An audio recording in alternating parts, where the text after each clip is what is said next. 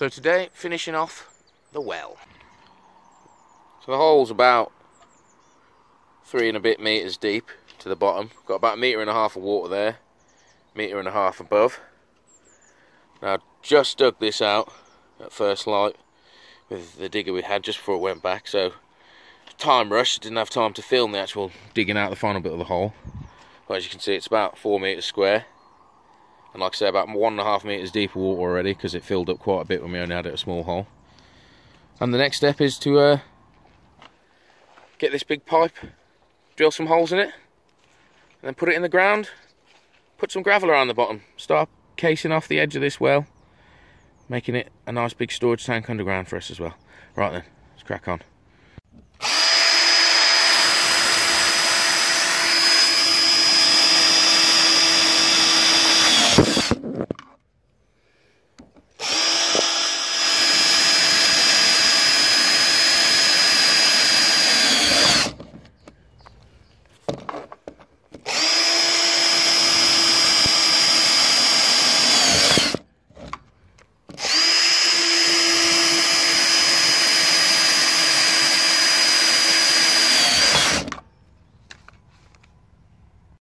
The holes are drilled through all the way halfway, about 15 centimetres apart, all the way around.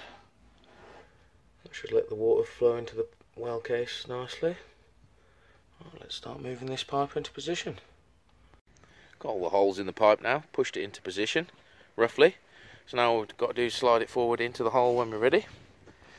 And now the process of pumping it out begins. So as you can see, I've rigged up this little beam across here with a submersible pump attached onto it there. Nice 2-inch pipe running all the way over to the gravel pile. So I've got the water being pumped out of this 2-inch pipe onto the gravel pile. As you can see, it's doing the job I intended, so I'm using the well water that's in there already to wash this off a little bit before we actually put it in the hole, which should make the secondary stage of cleaning the well up and making it usable much easier. Now I'm going to be moving this pipe around this pile as we're dropping the level of the well. There's at least, I'd say, 10,000 litres in there. This has been going about 20 minutes already. Already pumped about 6 inches out the pond, out the well, and yeah, already coming clean on this side. So let's crack on cleaning this up, pumping the hole out. Just thought I'd include a little section here. When the power's been drawn at basically the full 1,000 watts, what's going on with the system.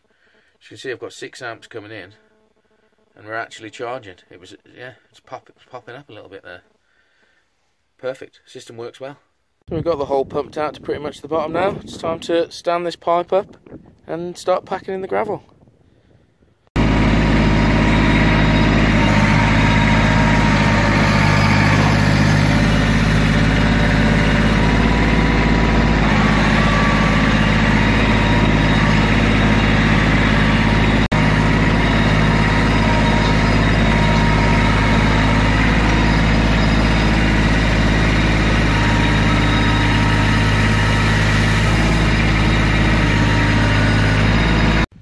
We've got 1 metre of gravel in now.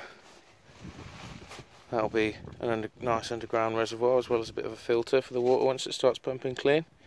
Right, now to put a bit of geotextile membrane down to sort of stop any more sediment that will be backfilling going into this stuff and making the clean water process a bit more difficult. So we'll begin doing that now. So you can see there the last little piece of membrane poking out. Got most of it halfway filled with clay now. There's a nice plug in there. Just got to fill the rest up to the top now with all of that stuff. So we're on to the next stage. We're pretty much full to the top, and we've started putting in the water pipe. Now this is going to be connected to this big tank and a little 24 volt pressurised pump, which is going to give us a 50 psi supply from here, wherever we want to take it, to the rest of the farm, which is basically the equivalent of a mains water supply. Now the 5,000 litre tank, we're going to sit over here to the left of this, and then put all this in a little earth bag building. Right, let's carry on filling this in. So we're filled up around the well, and we're on to the final stage of cleaning now. Just built a little 24-volt pump to pump some water from the rainwater storage. We're basically just washing the gravel at the bottom of this, stirring up all the silt. Keep doing this for like 10 minutes or so, and then pump it out. Do that about 10 times, and we should be ready to go. As you can see down there, it's coming pretty clear now. And we've also started building the pad for the water tank to go on, slash for the earth bag little building to sit on. As you can see, we're going to take it right to the edge of this little pad, all the way over there around the other side of the well, and then, yeah, round that thing. So we're on the final few steps now. Just mounted this bar across the middle. I've done this with little bolts there, with those little washers that I made the other day. I've put that there so I can mount the main pump that's going to be in here a long time, straight across the middle, across something that's not going to corrode or rot. Basically, if you use a bit of wood, it's going to lead to having problems. So, same with metal, so why not use plastic that's designed to last hundreds of years. And next step is putting in the pump. I've got in this big one at the minute. This is one for shifting for thousands of litres of water an hour. The one I'm putting in is just going to be good enough to supply the taps. Right, let's have a look at the pump.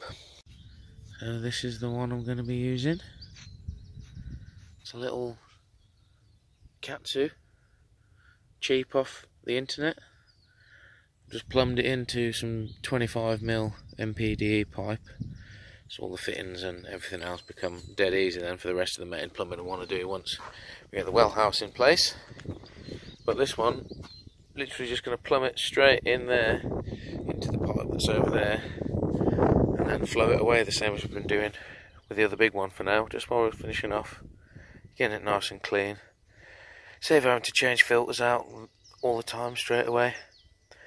May as well keep pumping it, get it cleaner, whilst we're building the well house, basically. Right, let's put this in.